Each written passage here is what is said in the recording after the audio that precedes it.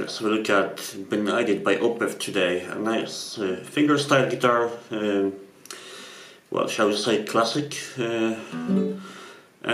So I played for the first riff of the intro right now, and I can take it a bit slower. Those of you who are not familiar with fingerstyle playing, basically one of the rules which can be broken is that you use your right hand thumb to play the bass strings, that is E, A and D, and then you use like the other fingers to play the other strings, the treble strings. Okay, and that's usually you play the G string with the index finger, B string with the middle finger, and ring finger on the E string. Okay, so if you play this slowly, it's gonna be this.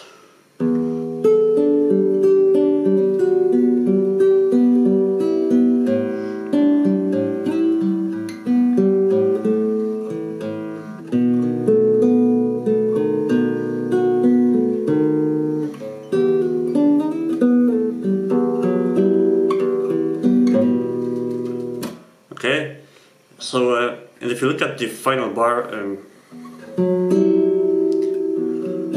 that little chord here, 4th fret on D and open G, 5th fret on B and open E, that final, that open E here, I don't know if they actually play it, but kind of sounds like they do, but you know, you might skip it if you want. You just play the top 3 notes, the bottom 3 notes, like this, okay? So skip the high E string. Right, and the final little note there is a quick hammer on from open A to 2nd fret, right? Final note in the final bar. Okay, so that's the first kind of riff. Then you're gonna play it 4 times. Then here on the second slide you're gonna have the continuation of the intro, it's a bit slightly different. The first line,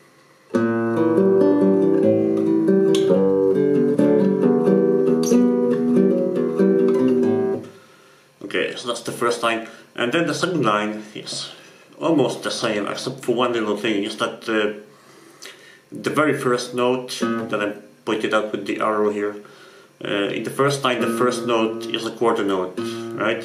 And in the second line that same first note is an 8th note, and then instead they play the 3rd fret on the B, 4th note, as a quarter note in the second line, right? And they play it as an 8th note in the first line. And well, you have everything in the tab, but that's the only difference between those 2 lines, okay? So the second line,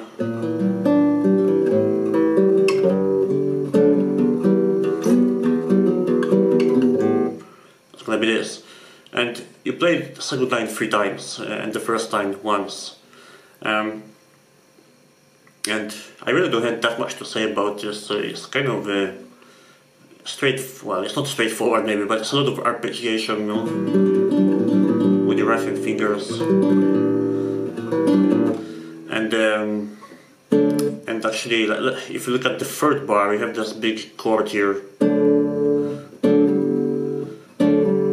Okay, so that's basically, you play 2nd fret on E, and then you have open D, 2nd fret on G, and 3rd on B.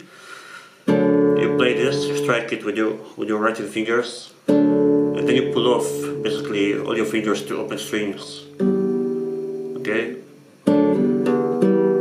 And then, yeah, then what follows is,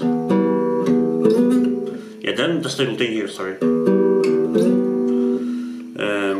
That little slide at the end of the 3rd bar, basically you put the 3rd fret on D and 2nd on G and hit it, and quickly slide up 2 frets, okay, to 5 and 4. Okay, And then in the final bar he plays second fret on D with an open G, and then he hammers on the fourth fret on D. Okay, so and make sure to keep the G string ringing. Okay, so don't mute it with your finger when you do the hammer on, which is not as simple as it may sound. Okay, so you have to keep this finger kind of, you know, higher up, so to say, because if you do it like this, you're gonna mute the G string and you want it to ring out.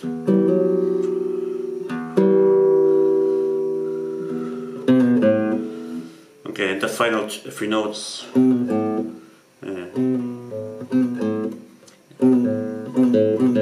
I'm not sure if they do the full pull off 3-2 or if they pull off 3-2 and then strike the A with the right hand finger. Minor nuance. Okay, and here slide 3, and that's the kind of a very short slide. That's the little riff that precedes the verse riff. Okay, so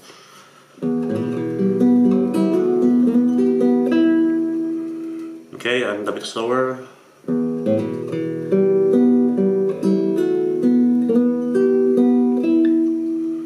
Okay, so second note here, again like a quick hammer on from open to second fret on A, and then it's basically the minor E minor chord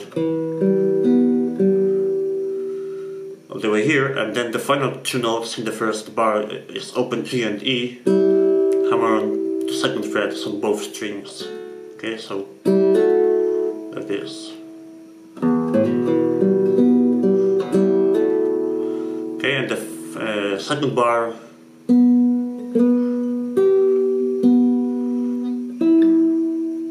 okay, like a quick little slide into the fourth fret on G there, like this. And again, make sure to keep those almost in all those riffs, almost all the time. Make sure to keep the notes ringing out, especially the open strings, because it's very easy to mute them, when you're moving your fingers around. But in most cases, you don't want to mute the open strings, because then you add this nice, rich sound to the chords, right, with the open strings.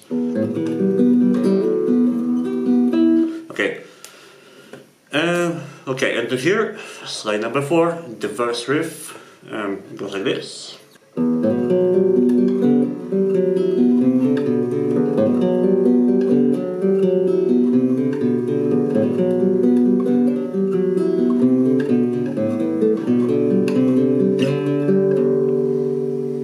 Okay, and if you play it a bit slower, and I guess the kind of tough part is to do this hammer on from open at the end of the first bar, the hammer on from open D and B to third and fourth fret respectively here. Well, it's not that hard, and no, I like to do it with my pinky on the fourth fret on D, because then you're gonna play that note in the second bar, at the beginning of the second bar. So I kind of like to do it here to keep my economy of finger movements short. So like this. Okay, so if I play this whole thing slowly.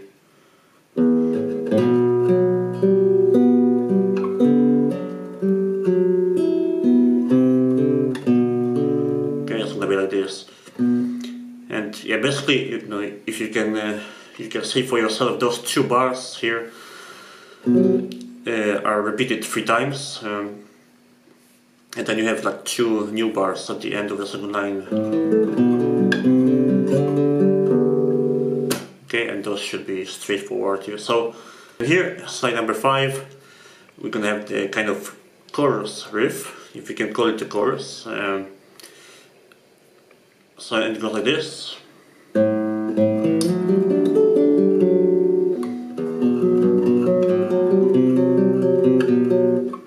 Okay, and you're gonna play the slide twice, and This part is kind of maybe the least complicated riff in all song, so a bit slower then.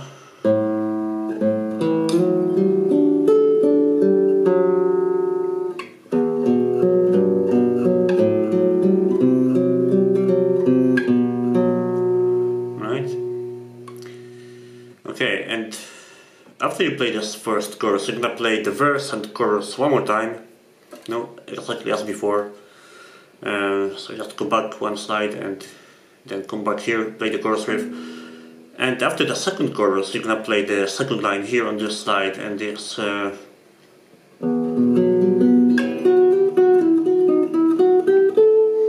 this little melody that leads into the interlude, which we have on the next slide. Okay, so a bit slower.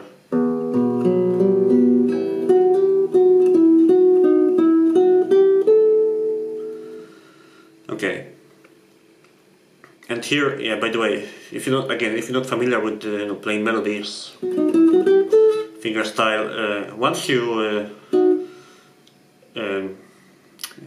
come to that part, try to do like alternate picking, so to speak, with your index and middle fingers. Okay, so like this.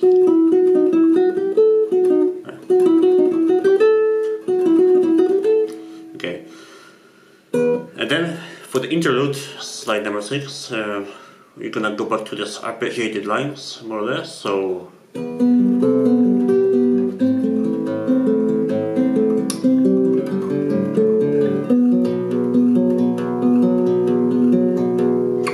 okay, so that's the first 5 bars, and then we're gonna kind of end it on on the second bar. Second bar in the second slide, which kind of leads us into the the repetition. And so what they do differently there when they repeat this riff, when they start from the beginning for the second and third time, is that they do this little slide into the 7th fret here. Okay, so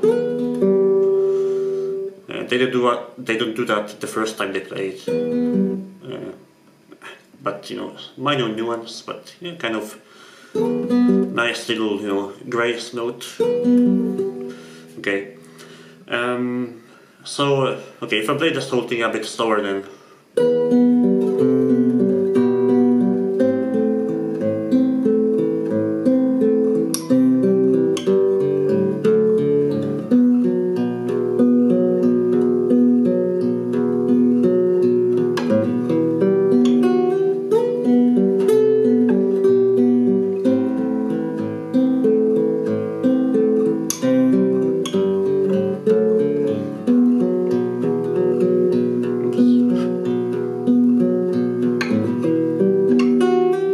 okay, so that's twice on that riff, and then they're gonna play one more time, but as you can see in the tab, you will not play the second bar, second line at the third repeat.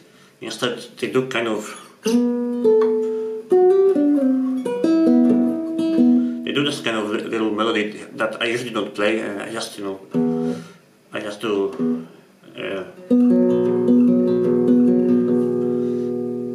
Rest on the low E string like this for those 2 bars at the end of the second line.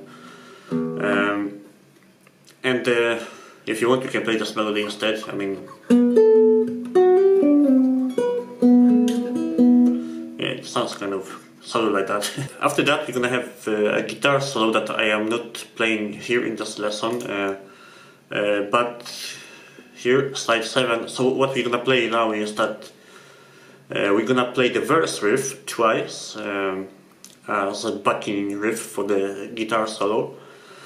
Okay, and you have the verse riff on slide 4, and then you follow it up by twice on the chorus riff, and that's the first line on slide 5. And after that you play the verse riff twice again, and that's slide 4. Right, and finally, after this final verse riff, we come here to this to slide 8 for the ending riffs, and they go like this.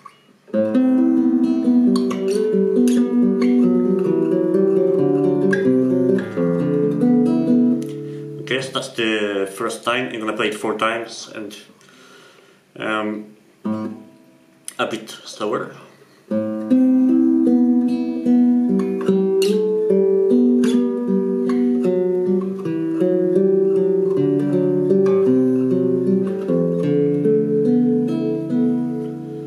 Okay, and yeah, not that much to say, you know. And finally, the ending riff.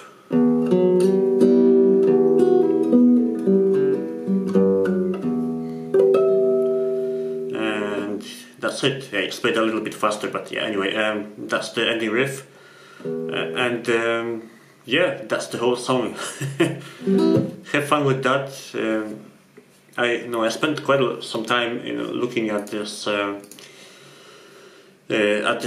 I looked at different tabs. I obviously made my own ear-based transcription also as well, and compared with other people's. And I looked at the live videos to, you know, make sure where they play all those different riffs. And I cannot promise you like 100% accurate tabs for this song because it's not easy to hear all the notes, but I think it's, you know, very close to accurate anyway. I hope you like it. Have fun.